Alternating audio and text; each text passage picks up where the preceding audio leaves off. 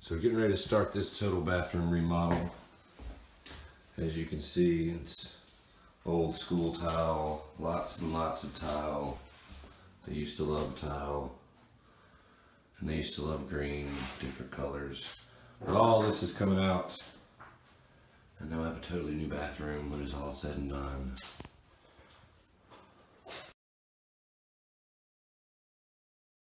Alright, phase one, demolition complete. Gotta watch your step.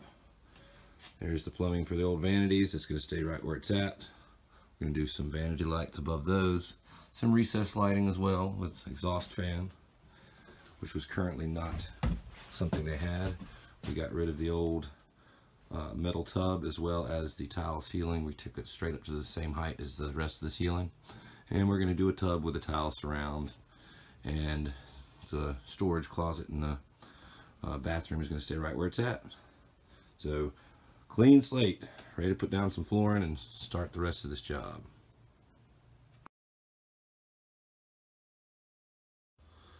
Alright, we have another job finished here.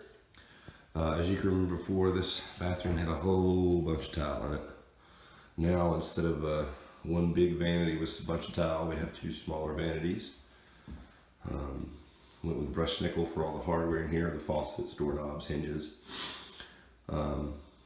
We did a chair rail and some wainscoting around that. That was really fun. Also, as you can see, we added some receptacles. Before there was only one in here. Now there are 6. And as you might have noticed, there's a third switch over here. That's for the exhaust fan that is in that recessed light. We added 3 recessed lights here. Ceramic tile for the floors. It's actually the same as the tile for the shower that we did.